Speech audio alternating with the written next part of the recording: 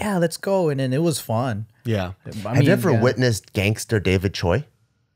Or heard any gangster David Choi stories? Dude, I know a crazy David Choi story, dude. But I don't know if I should say it.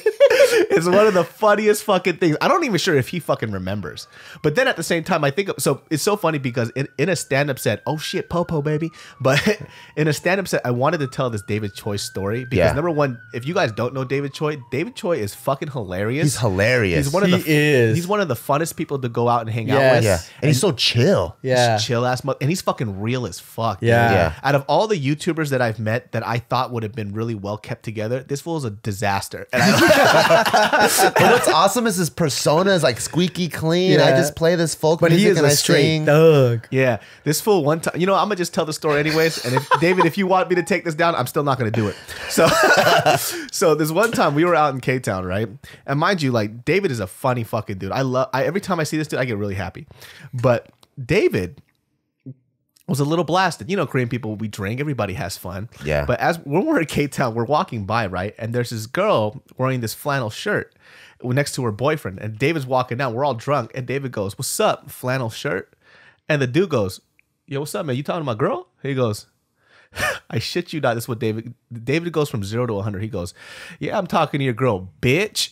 Whoa. Bro, we all stop. We're like, that's not right, dude. We're like, what the fuck? And the guy looks at everybody else and he goes, "Did he just call me a bitch?" Because he doesn't know what to say. Yeah. Right? Because 1 0 to 100. Yeah. And then David, out of nowhere, unnecessary, he goes, "Yeah, I called you a bitch.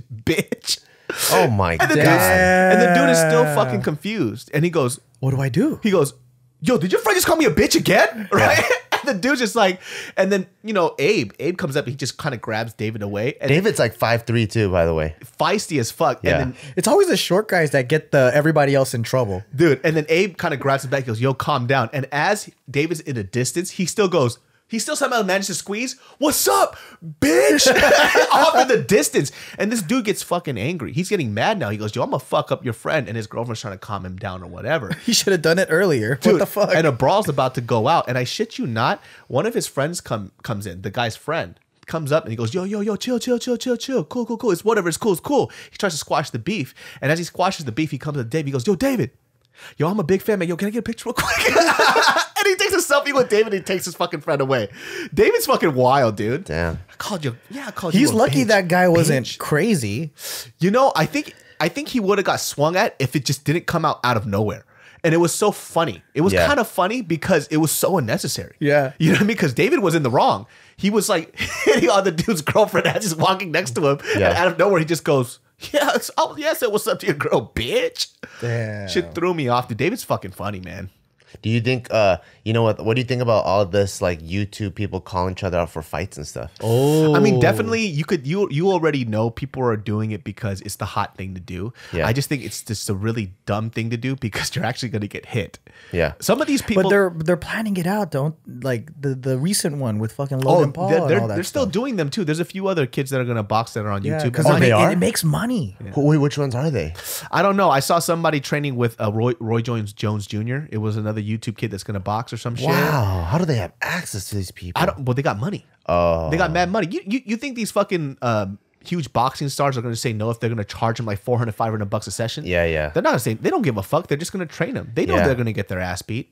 That's why I didn't really care to watch the Logan Paul and the KSI one, just because I like boxing as a sport. Yeah. Right? I'm not there to watch some low-level amateurs fight. Not to say that they couldn't fuck somebody up. For sure. If they're just in the middle of the street, those two will fuck somebody up. Yeah. But if I'm trying to watch a boxing event, I'm not going to watch two low-level amateurs fight.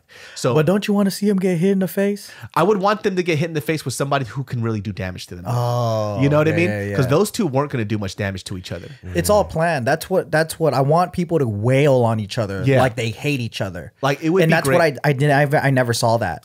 I mean, for sure with Logan Paul too. I mean, I think the guy wrestled in high school. Yeah, that's what I heard. Yeah. I think he wrestled in high school, and he's a big dude, man. He's like 6'3" or some shit like that. Yeah. And that KSI kid's like taller than me. He's like 6'1", 6'2" or some shit. But Yeah. there's some big beefy dudes. So if you see them fight, they will crack each other. But when I saw a little clip of them fight, I was like, this is the worst fight I've ever seen in my life.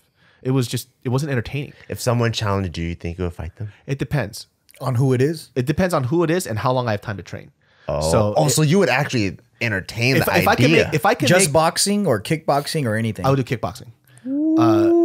If I would do kickboxing, I have to know who it is. We have to be around the same weight. We would have to be the same weight. We'll do it by weight class, and then on top of that, most likely you're heavier than them. I know. And I need to train though. So I would literally drop it. You know how my personality is. Yeah, I would drop yeah. everything. To win. Shit. I would drop everything. Move to Thailand for 2 months. It would have to be amateur rules, so we need headgear and shin guards though. Oh, Who would you fight? I don't know. Somebody No? I really you know who I fight. Oh, but you don't even need to train for that. Yeah, that's different. But it would be fun. I mean, I would prefer to fight somebody that I like though, because I want it to be competitive, You want to fight someone you like? or somebody that I just don't have any emotions for. I want to fight someone I hate. Because if I want to fight somebody, if we were to just fight somebody we hate, we could just meet up and just duke it out. Oh, right. You know, Yeah, just fuck knock on the door. Yeah, we'll yeah. knock on the door. We'll have some shit. I'll take a rock and I'll smash your face open, Yeah. ghetto style. Yeah. But if it's Peacemaker style. yeah, peacemaker style.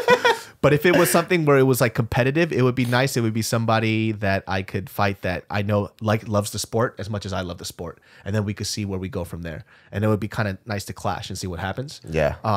But number one, I won't be able to because Mariel will never ever let me.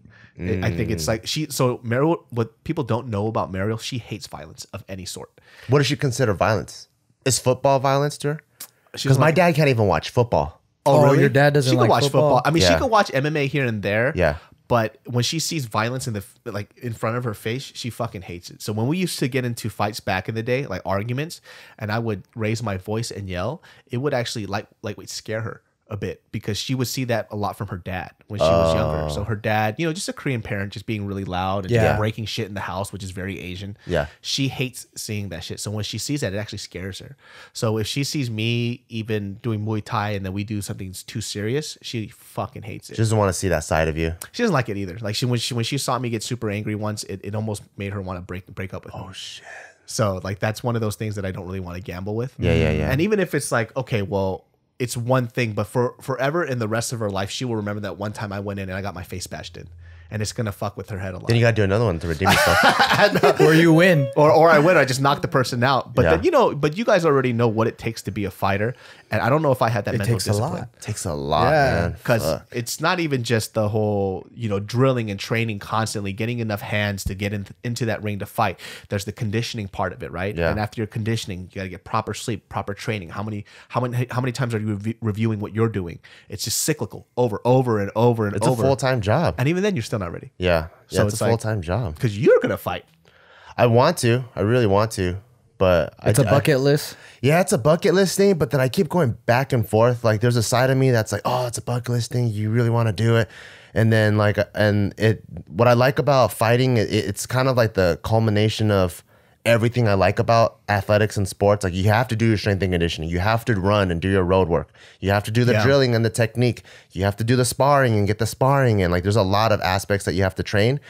And so I really like that. But then the other side of me that kind of scares me a little bit is like there's all this head trauma people with CTE. Oh, for sure. And then I'm like, I'm a business owner. I'm a dad. Do I really need to have CTE and trauma to the head? Is that the smartest thing for me to do just for a bucket list?